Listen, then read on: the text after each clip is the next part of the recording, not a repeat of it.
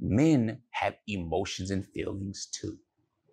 And they want them to be recognized and dealt with without saying, hey, honey, you hurt my feelings. I really don't like how you do such and such, blah, blah, blah. Because first of all, a real man ain't gonna do that anyway. Warning, viewer discretion is advised. The content, views, and educational material you are about to experience could challenge your belief, trigger strong emotions, and frankly, piss you off. This isn't for everyone. If you're not ready to confront new ideas, or if your feelings bruise easily, this might be the time to click away. Expect to be challenged, to think, and you might even want to scream at the screen. Proceed with caution, and remember, you chose to be here. Let's get it.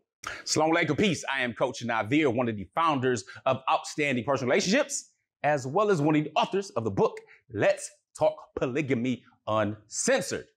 Okay, welcome to this series. You want to know why men want multiple wives? Well, if you haven't already seen the first video in the series that shares about it not being related, a man's desire not being related to whatever the woman is or is not doing, feel free to check out that video. Now, you can watch these in any order, but I did let you know that there's basically two categories. There's the thing that has nothing to do with the wife whatsoever, meaning what she's doing or not doing does not have any impact on his desire. And then there's the second one, okay? Now, the second one is the things that she may be doing or not doing, or he's feeling or not feeling due to his marriage may strengthen that desire, which I believe is already there anyway, because men are polygynous by nature. All right, that's my firm belief. And we see that enacted all throughout society. We can try to be blind to it or act like we don't know or not be adults and see what's going on, but it is what it is. So with that being said, today is a special day. Oh, today's a special day. Every day is a special day. I feel like Mr. Rogers today is a special day. All right, but this video is a special video. I really haven't touched on these things before, but coaching hundreds of men and working with them in our student area with members and clients and whatnot, there are a number of different things that continue to be brought up as reasons that men desire to marry multiple women. So when it comes to wives' characteristics, that's kind of what we're dealing with now. And under this basket, if you will, mainly three different categories. Men feel unfulfilled emotionally, physically, and mentally. And under each one of those, I'm going to share with you what that means, not just in this one video. Again, it's a series, meaning that there's more than one. But let me jump into it though, because the first reason, some people say, you know what, he's telling me it's my fault, or he said it's not my fault and I really don't believe him and everything else. Listen, I'm going to let you know whether your husband is or is not going to let you know, or maybe this does, relate to your relationship, or maybe it doesn't. But I'm going to let you know some of the most common factors when it comes to what's going on in the marriage or what may not be going on in a marriage related to why your husband desires another wife. Now, a wise woman is going to recognize what I'm talking about and take some notes. She's going to question herself honestly and say, am I doing these things? Is this me? Am I, furthering the desire of my husband to want to marry someone else? Because let's jump into it. The number one complaint that men bring to me about their marital situation, and many times, it's still covering the honor of the spouse and everything else, and not just outright complaining and bitching and moaning. But what they're saying is, you know what? I do not have peace. They say it in a number of different ways, but I'm categorizing it as I don't have peace. She does not help me achieve that level of peace I desire in my marriage. Now, what does that look like, Coach Nazir? I'm glad you asked. The first thing it looks like is a bad attitude. A bad, negative, down, dark attitude. Someone who's ungrateful, someone who's complaining all the doggone time, someone who could look out a window out of a beautiful sunny day with a gorgeous sunset or something going on, right? And instead of seeing the beauty outside the window, they'll see the spots on the window and complain about that. Some of you know what I mean. We all like to avoid the negativity. Well, we should, but we generally like to avoid negative people that bring us down instead of lift us up. That bring doom and gloom versus that sunshine. That brings stale, funky air and an odor than a breath of fresh air.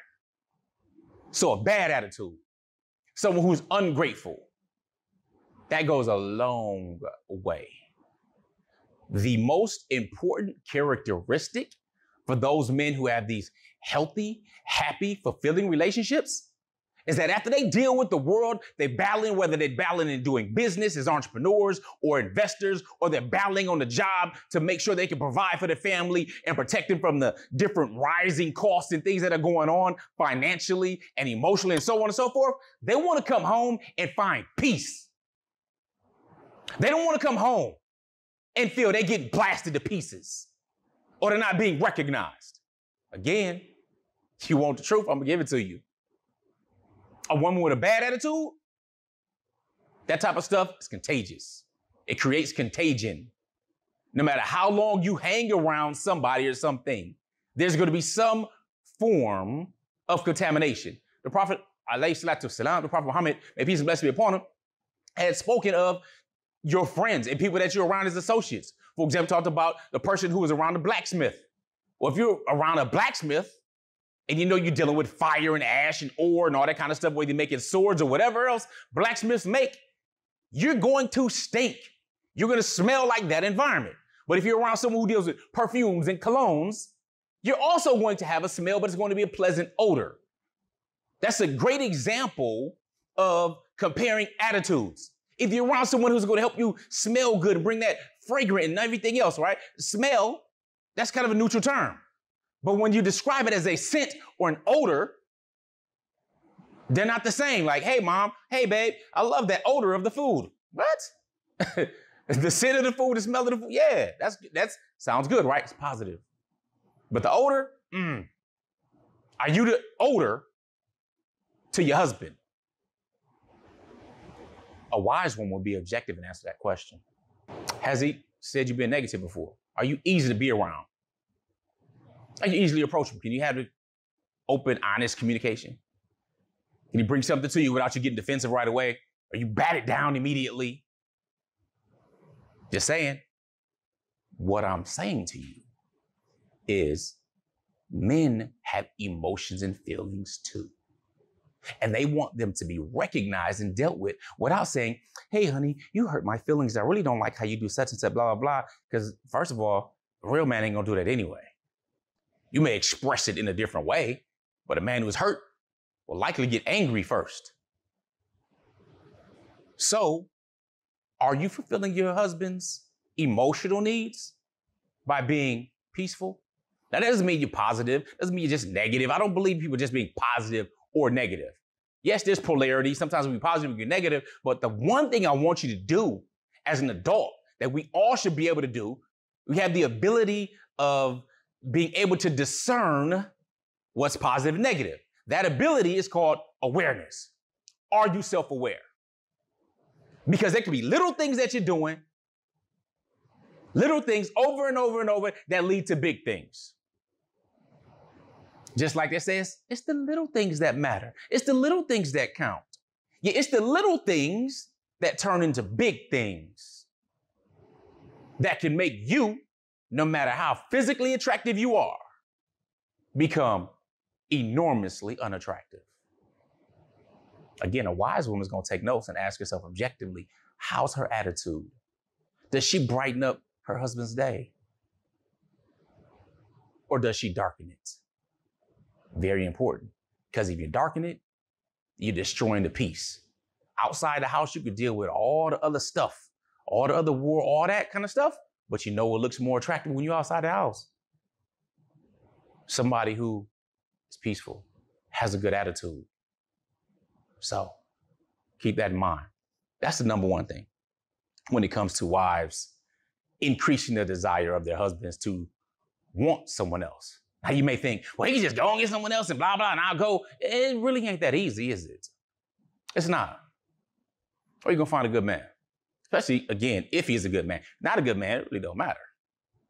But if it's a good man, he's providing, he's doing what he's supposed to be doing, everything else. What's your problem?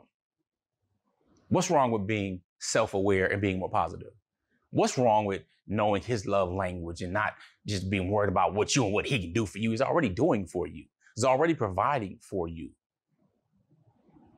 In the minimal amounts that can be and should be reciprocated is respect. in that respect goes a long way to providing peace. I hope you're picking up what I'm putting down. That's really the first area. So what does that look like? Right? What does this bad attitude look like? Being argumentative off the rip. Husband comes in, says something, wants something done or what have you, got something to say, automatically, bam! He's hit with a flippant response. Or do it yourself. Or, well, how come and why this and blah, blah, blah.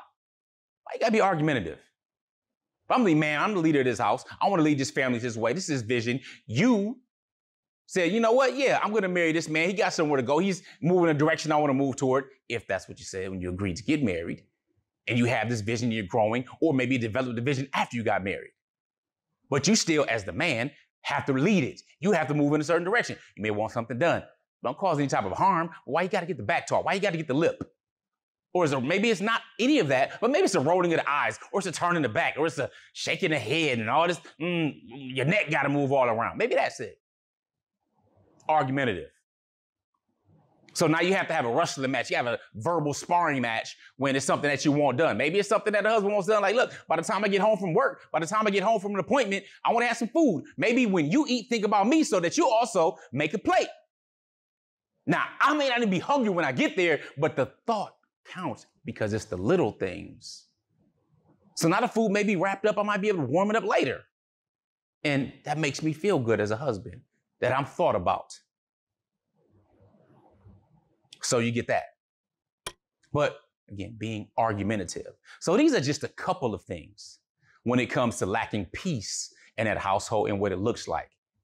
The wise wife, can you be objective enough to evaluate yourself?